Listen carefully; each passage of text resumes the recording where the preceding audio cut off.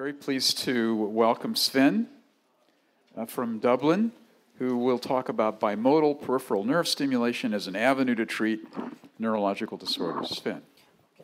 Good morning, everyone. First of all, Gert, thank you for inviting me. I'm a neuroscientist. I'm not an engineer, so I was a little bit confused when I got the invitation. I sent him an email saying, "Are you sure you want to invite me?"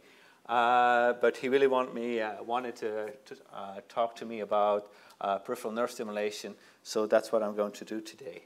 So if we look at the brain, we have these brain nuclei that are really central in a lot of diseases. We have the locus ceruleus norepinephrine pathway, we have the ventral tegmental dopaminergic pathway, the raphe nucleus serotonergic pathway, and the nucleus basalis cholinergic pathway that play a key role in different neurologic and neuropsychiatric diseases.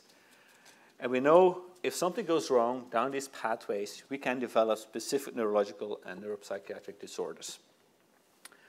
We have different approaches to basically directly try to modify the brain using deep brain stimulation or surface electrodes or transcranial magnetic stimulation to directly change activation in the brain and also indirectly sometimes activate one of these pathways.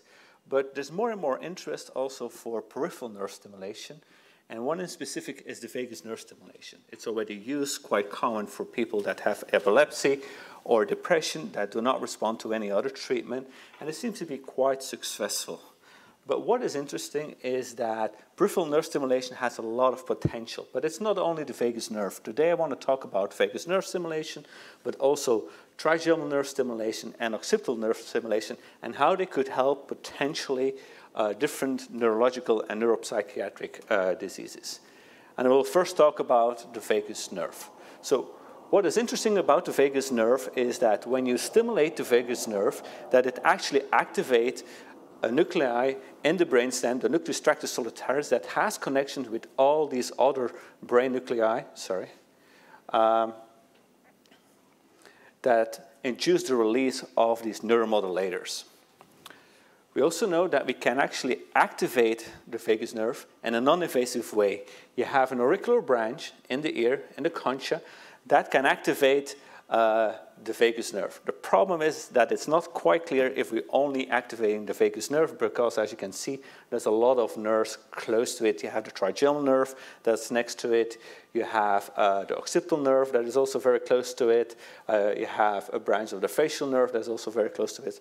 Anyhow, what we know is that if you activate the concha within your ear, you activate definitely also the vagus nerve, and it induces a lot of brain changes. But it's one thing to basically activate all these brain areas and induce these changes and potentially induce neuroplasticity. But of course, it's spread all over the brain. But a couple of years ago, our group was able to show that if you pair vagus nerve stimulation together with a sensory task, and in this case, it was an auditory stimuli that we presented, that you can actually target or drive plasticity in a very specific way. And we set up an experiment where we had rats that we basically exposed to noise exposure, and they developed tinnitus. And it's quite easy to test them by using a gap detection method to see if they developed tinnitus. Those animals were assigned to one of those three groups. One group basically just perceived tone therapy, meaning they just were hearing different types of frequencies with the exception of the tinnitus frequency. Another group of animals received just vagus nerve stimulation.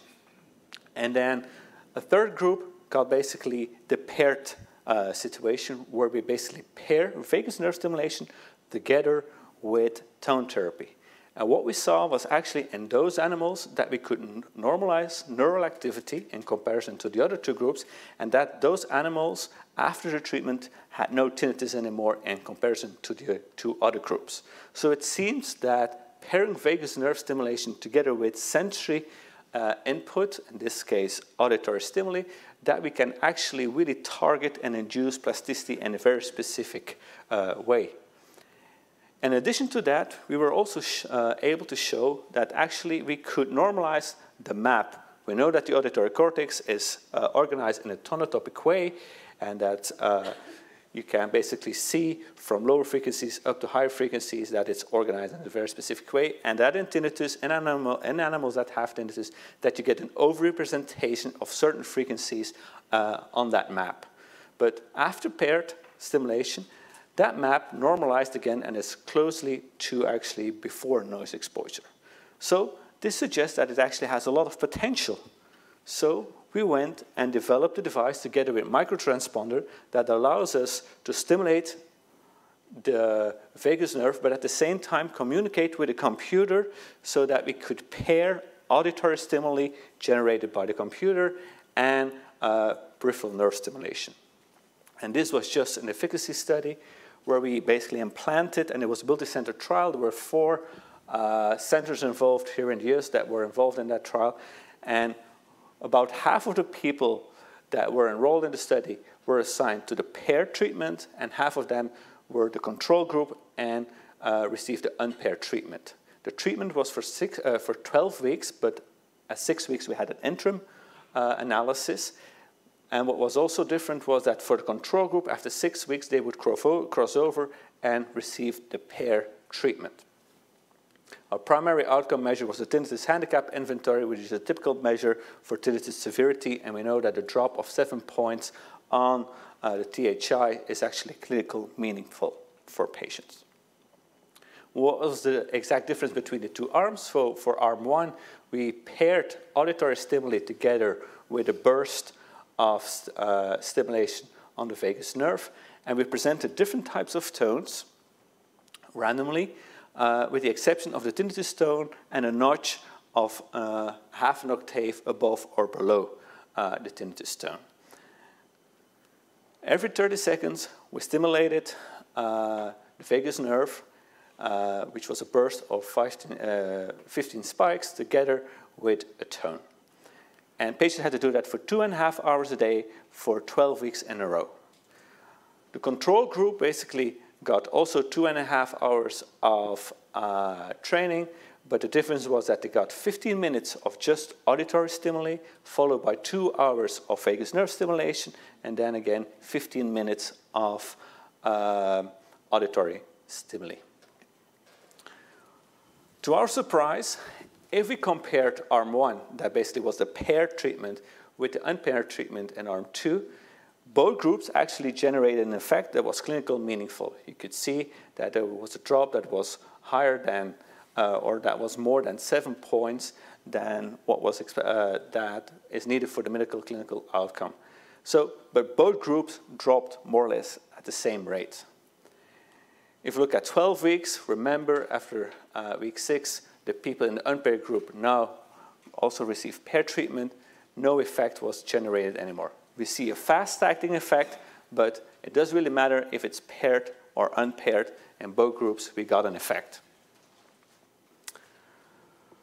What was a little bit more encouraging was that if we look at the electrophys, we saw that actually there was a change in the auditory cortex and that we saw a reduced power or a decreased power activity in the auditory cortex after treatment for the gamma frequency band. And we know that the gamma power, it correlates with how loud people perceive their tinnitus. At the same time, we saw that there was increased alpha activity within that auditory cortex, which is normally what you would expect at rest in healthy controls. In addition to that, we saw that there was reduced laggard phase coherence between the auditory cortex and frontal areas that are related and have been shown to be related to tinnitus-related distress. So it could be that the effect that VNS was generating was just more related to the mood component than the tinnitus itself. One explanation for that is maybe that VNS is very good for modifying the mood component if we look at positive symptoms, but that it could actually help for negative symptoms if you pair it with another treatment. So in another efficacy trial, we enrolled 21 patients that had ischemic stroke, that had upper limb problems. And the idea was, let's compare people that just get regular PT with people that get PT paired with vagus nerve stimulation. So every time that they were successful in executing a task, we would at the same time stimulate their vagus nerve. What was interesting was that if we compare those two groups, that actually the people that got vagus nerve stimulation paired with PT were more successful, although it was close to significant but not significant, in comparison to people that just got PT. This was only a small trial, and now we're doing a phase 3 trial where we enroll 130 patients, and so far it seems to be quite interesting, the effects that we are generating.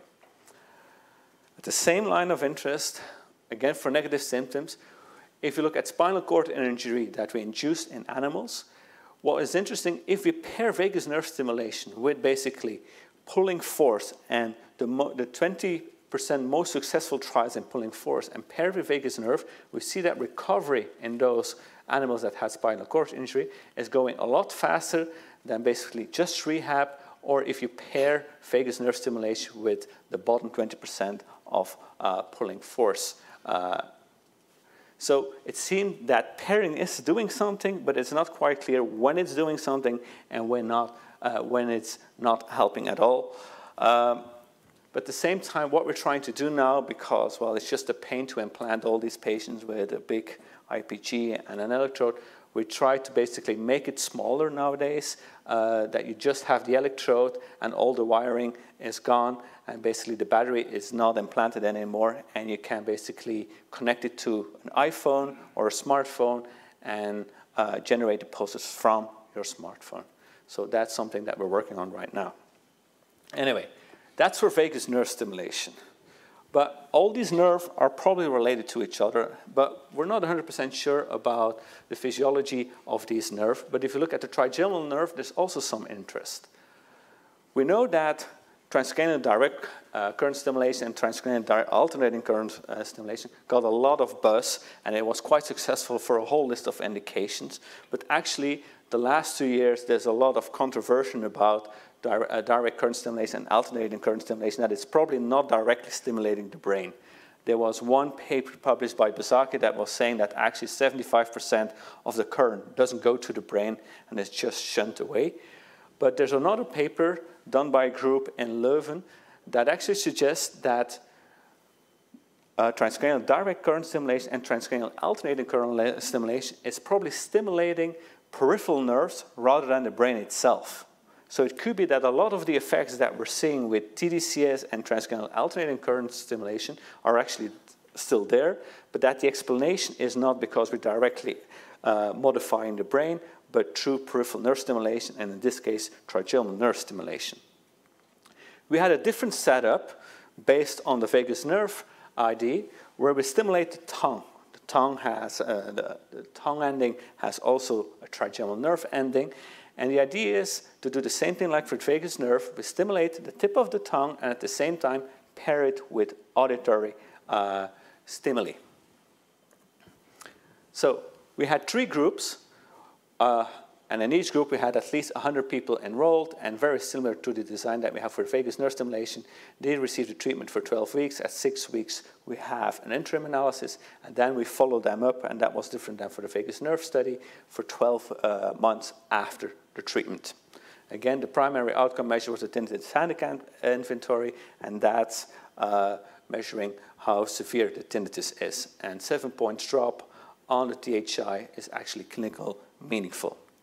What was the difference between the different arms? In arm 1, we basically paired auditory stimuli with tongue stimuli, and now we didn't care about the tinnitus tone. We just presented all possible auditory tones in comparison to what we did in the vagus nerve situation. In arm 2, we actually did the same thing as arm 1, with the exception that there's a small lag between the auditory stimulus and the tongue stimulus that we presented. And in arm 3, there's a huge delay between the auditory stimulus that we present and the tongue stimulus that we present. And in addition, we only present low frequency tones.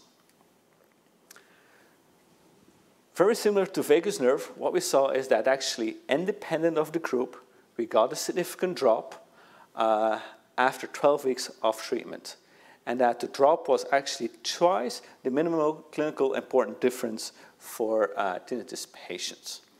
But I think what was even more important was the long-term follow-up. So what we see is that very similar to vagus nerve stimulation is you have a fast-acting effect. After 6 weeks, you already have a huge effect, and then it stabilizes a little bit. So we continue with the treatment for another 6 weeks, but more or less you get the same effects.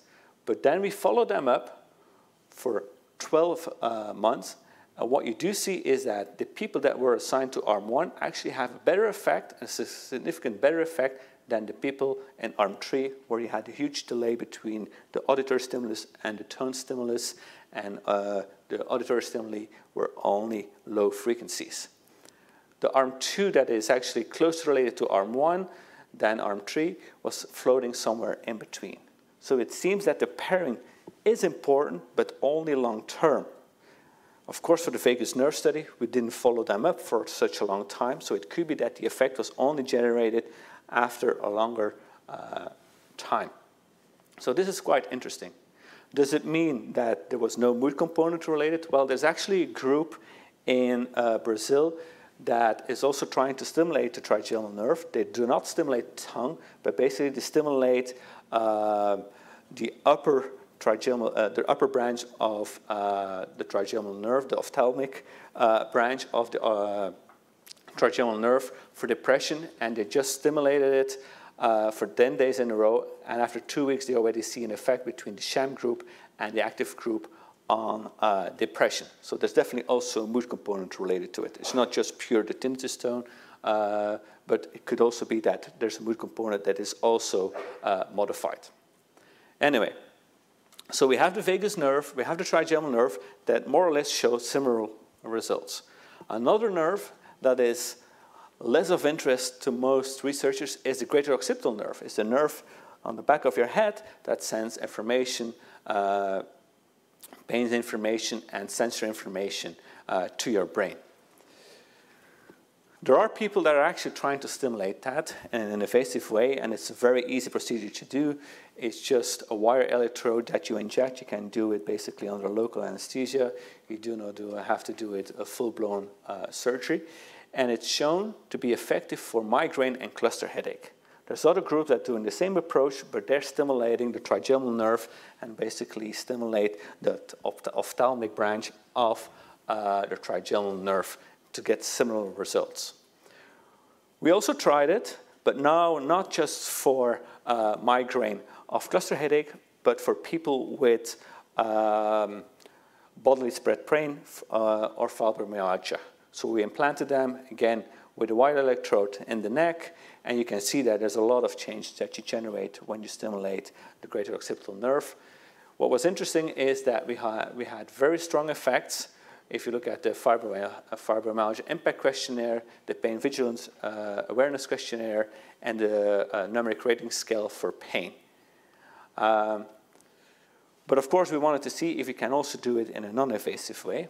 So we used transcranial alternating current with the idea that we're stimulating actually peripheral nerves and not directly the brain, and we could generate the same effects as for the implanted approach. So this is quite interesting that with a non-invasive way, we could suppress pain in these people with chronic fibromyalgia.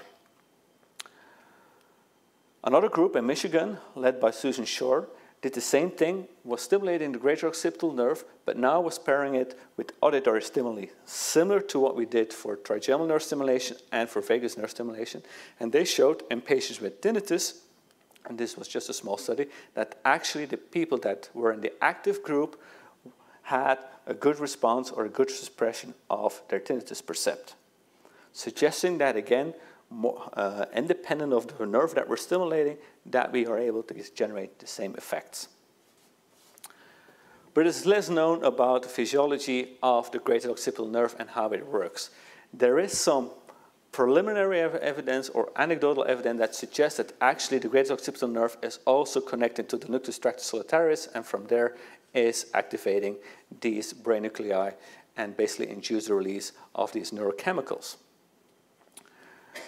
This is the only study I could find that shows that actually C2 has dense connections to the nucleus tractus solitarius, and that's the only thing that we know. So we try to do it in the scanner. We stimulated the greater occipital nerve and try to see what is happening in the locus ceruleus, the ventral tegmental area, the raphe nucleus, and the nucleus basalis. And we can see that in the active group, you see increased activity within these areas, suggesting that we're stimulating the similar pathway like for vagus nerve stimulation. What was really of interest to us is, can we also induce behavioral changes? And we know that the locus ceruleus is really important and a key area in developing new memories. There's a whole literature on that showed that if you activate the nucleus tractus solitarius up to the locus ceruleus, that there's a direct connection with the hippocampus and the amygdala, and that it plays a key role in actually developing memories. And Clark already showed that in people with epilepsy, that vagus nerve stimulation can improve memory recognition. So our question was, well, can we also induce that by stimulating the greater occipital nerve? So we did a very easy task where students had to learn faces. We showed them 150 faces and also showed them a name. So this person, her name is Amber. This person's name is Douglas. And we asked them if it's a male or female. That was not really important for the task. It was just to be sure that they pay attention to the task. We waited for 15 minutes, and then we showed them basically the same images and also new images. And we just asked them, is this an old or a new face? And if it's an old face, what's the name of that person? What we did during what we call the encoding phase, when they were learning those faces, we stimulated the greater occipital nerve. These are the results. What was interesting is that the group that was in the active group in comparison to the sham group was actually able to remember more old faces than the sham group. For the new faces, we couldn't see an effect. But also we could see that the people that received occipital nerve stimulation during the encoding phase were able to recognize more names than the sham group. And this is a recognition task, so it's still easy because basically we give them cues to see if they remember that face or not. So we thought, let's make it a little bit more challenging. And keep in mind, these are done in college students, so we think, well, or at least I assume that they're already at the top of their game. So we looked at a different task, and there was a task developed by Roddicker that was published in Science that showed actually the way that we learn is, or the best approach to learn things is that we study, we test ourselves. We study, we test ourselves. And we do that over and over and over again, and that's the best way to learn. And he designed a specific task, and it's a word association task where people basically have to learn the English translation to Swahili words. And it's done in 4 blocks. And every time, basically, they get exposed to 75 words, and we show them the Swahili word and the English word. And then after they've done that, we test them. And we basically just show them the Swahili word and ask them what is the English translation of that Swahili word. But we made it a little bit more challenging.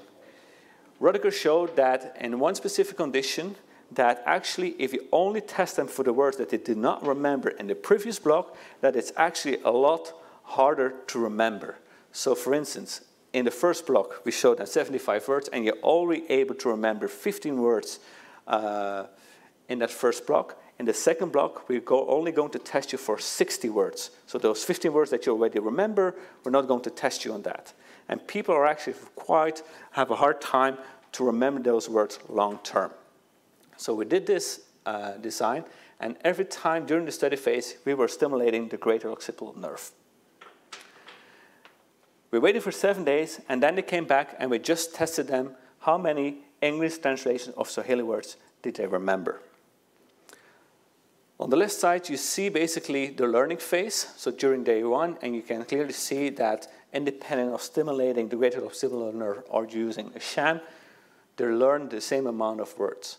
But if they come back 7 days later, what we saw was that the people that received the stimulation actually were a lot better at remembering the English translation of Swahili words than the sham group. And it's about 15% better that they were doing. So this is quite impressive for a young group of college students.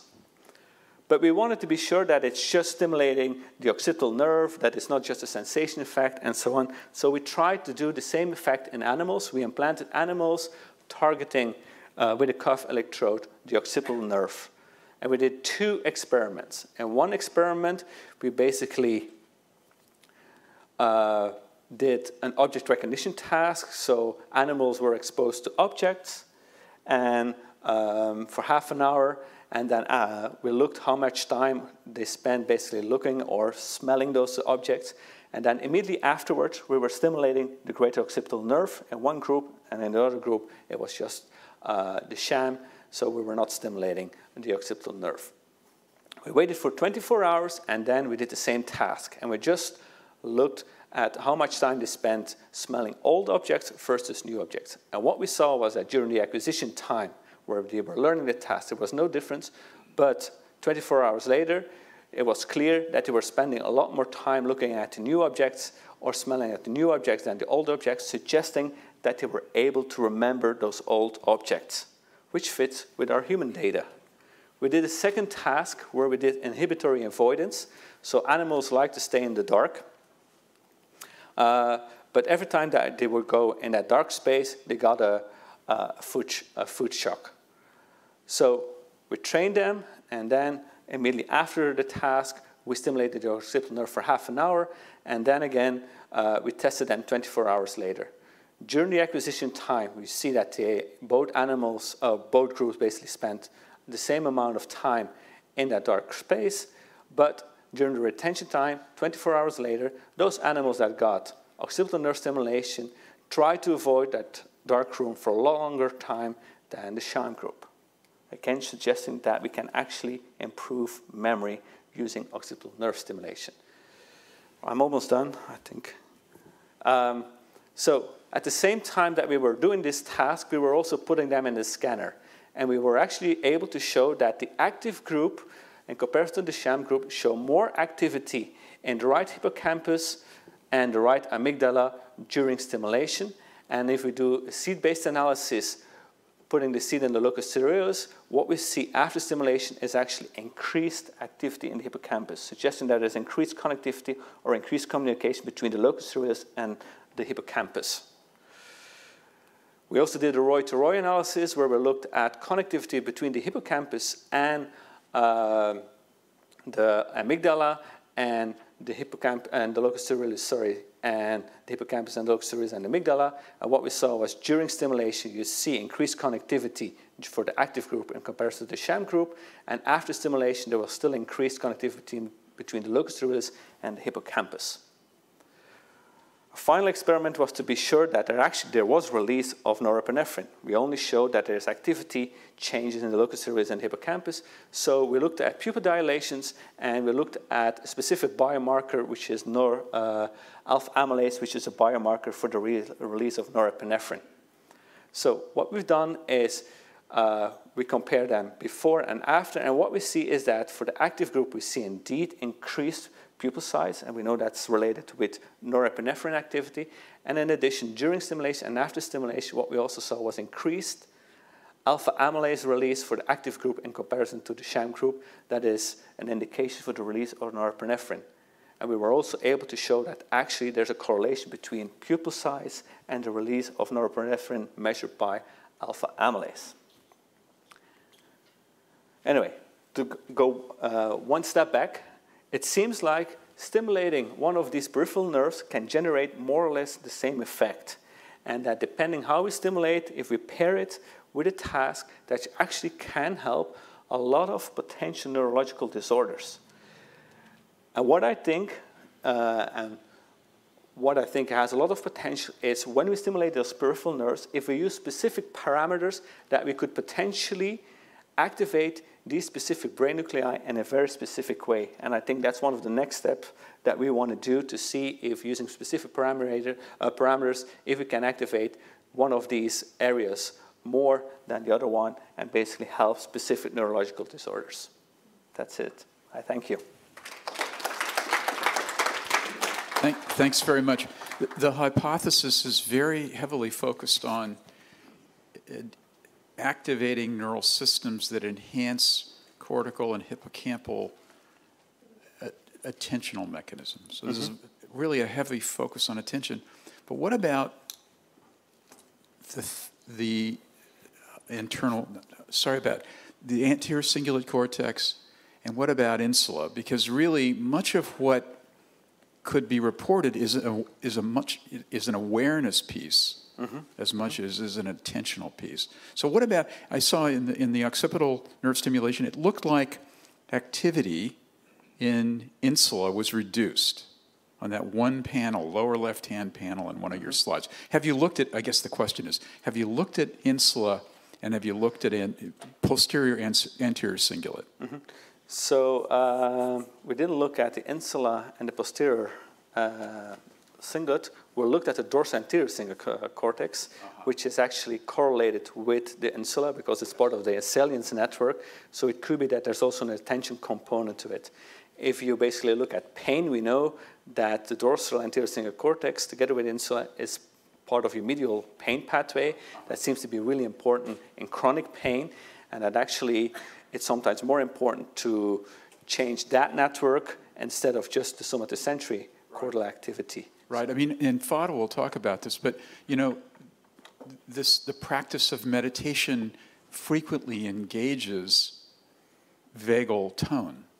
And so you wonder whether the mechanism that's being pursued is one that's also basically engaged through meditational practice. Have you thought about that? Yes and no. I thought about it a little bit. I agree. I think you can definitely, with meditation, can basically activate these same networks. And I think, for instance, for pain, where we know that we activate that the attention network is important, but it's also possible that if you change the attention network, that you actually can draw your attention away from the pain. Yes. And that's very similar to what you can do with mindfulness. The pain is still there. And with tinnitus, it's the same thing, actually. A lot of people say, I have tinnitus, but I don't care about it because I do not pay attention to it. Other people are heavily focused on it, and potentially meditation or directly stimulating the anterior cingulate cortex. And we did a study where we basically targeted the anterior cingulate cortex. And the only thing that people were saying was actually, well, I can see it, I can still hear my tinnitus, but I don't care about it anymore because I'm paying attention to other things nowadays. So definitely there could be a link. Really interesting. Other questions, please. Gert. Very nice presentation. So the bottom line seems is that much of those stimulation strategies are directed towards the peripheral nervous system, right? And so that begs the question, so other modalities, right? So with the peripheral nervous system, you get into the midbrain before, I guess you can go through the rest of the nervous system. So then wouldn't other modalities like auditory stimulation perhaps be equally effective if it's correctly done in the right phase, say with your measured EEG signal or so? Well, we know in tinnitus that it's not that effective. So if you do, for instance, auditory discrimination tasks, it's not very effective in tinnitus. So I think it's the pairing that is essential. That is more essential. So just doing auditory stimulation, they tried it over and over again. It doesn't seem to help that much. Even for cochlear implants, the effect that is generated is probably the masking of the tinnitus rather than actually removing the tinnitus, or even actually electrical stimulating the cochlea rather than actually eliminating the tinnitus. So it's just giving sensation to the cochlea. Those are the two assumptions. So. Yes, I don't know anything about neuroscience. However, I have one question. In humans, sometimes it happens become vegetable existence. You mean there is no response. She or patient is alive, but it's no response at all.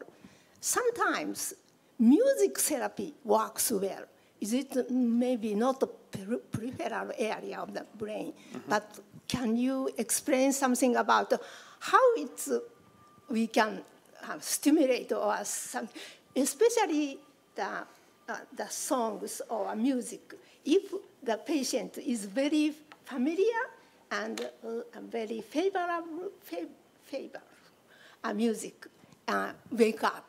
I heard of that and I read about it. So. Well, it's very hard to explain why some people respond and other people do not respond. We also see it for tinnitus. Some people respond, other people do not respond. For tinnitus, the strategy is basically we try with one therapy, then we go to the next one, the next one, the next one, until one works. Why some people respond to a certain treatment and others do not, we're in the dark about that. So we have no clear idea about that.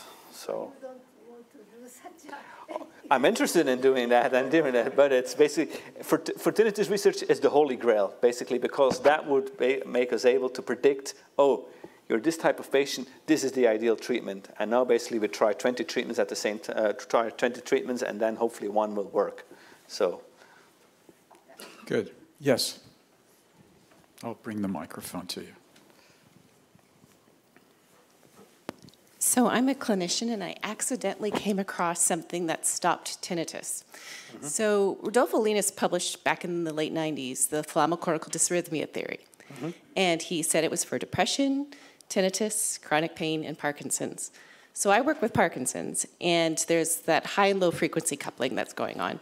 You break that up, and a lot of the symptoms of Parkinson's abate. One of my Parkinson's patients had tinnitus. And I broke up the low and high frequencies using neurofeedback, and within 3 sessions, it was gone. So it was quite remarkable how all those tinnitus, pain, Parkinson's are all linked with these frequencies. Yes, the problem is with tinnitus that we think that there actually are different subtypes. And one could be explained through thalamocortical dysrhythmia that was introduced by Rodolfo Linus several years ago. But there's also an idea that for tinnitus in specific, there's also a top-down type of tinnitus that has nothing to do with hearing loss or whatever, and that there's basically a noise cancellation system that is not working that well. There's a whole literature about it by Joseph Roschecker that suggests that idea, actually.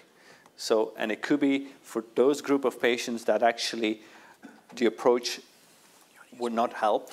But for people that have, for instance, hearing loss, and because of that, because that's the idea, you have hearing loss, and because of that, there's changing, there's a reduction of alpha activity, there's increase in theta activity and gamma activity, that basically in the thalamus that is also projected to the auditory cortex, and that could be then an approach to basically with neurofeedback to reduce that gamma theta activity and increase alpha activity. Sven, thank you very much for a great presentation.